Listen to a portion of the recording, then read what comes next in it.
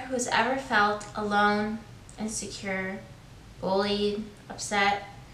I've been there, but I'm here to tell you that it does get better, that things do improve, that life does look up, that there's someone out there who cares about you, and it's God, and He loves you so much. Okay, hello guys. So today I'm going to be getting a little bit personal. I'm going to be talking about a story time. I'm going to be talking about sharing a story, some of my advice from real life experiences. So, what do you do if you're lonely? So, in today's world, we have like social media, which is good, but sometimes it can be kind of lonely.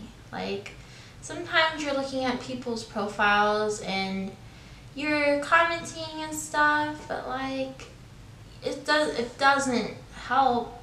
Like, you don't get a one-on-one conversation with people. And even if you're not on social media, sometimes like right after college or sometimes just other periods of your life, you might be new, you haven't made any friends, or like you want to be part of the in crowd, but like no, like you're not willing to sacrifice your morals, all of that stuff. You could be lonely.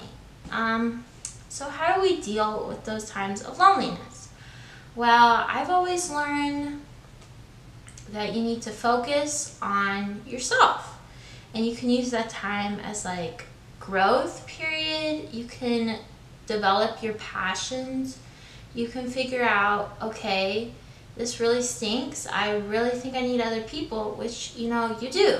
You need other people in life to help grow you.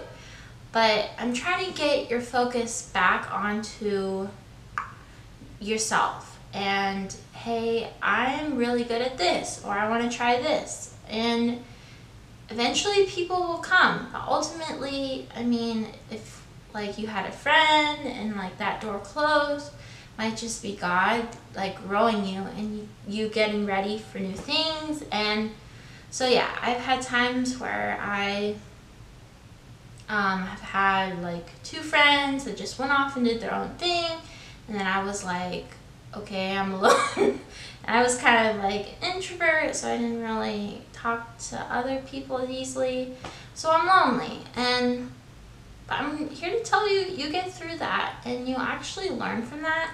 And I'm so comfortable being alone. Like, I just love being in my room and doing art and singing and all of that stuff. So although we're made for other people, sometimes maybe God just wants you to turn to Him during this time. Maybe there's like a purpose for your pain, and like it's hard, but you just gotta get through it and get to it and figure out what you want to do in this world and what your purpose is.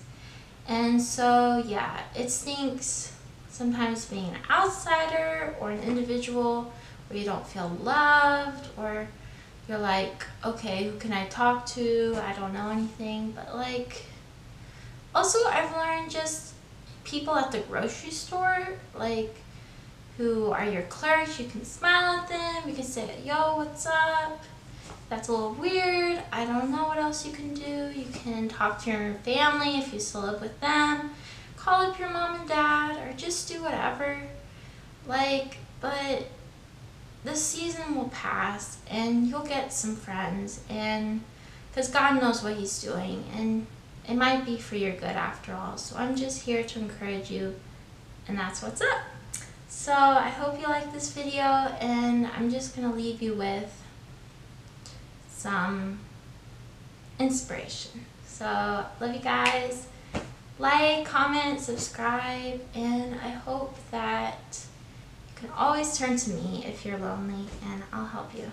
Love you guys. Bye.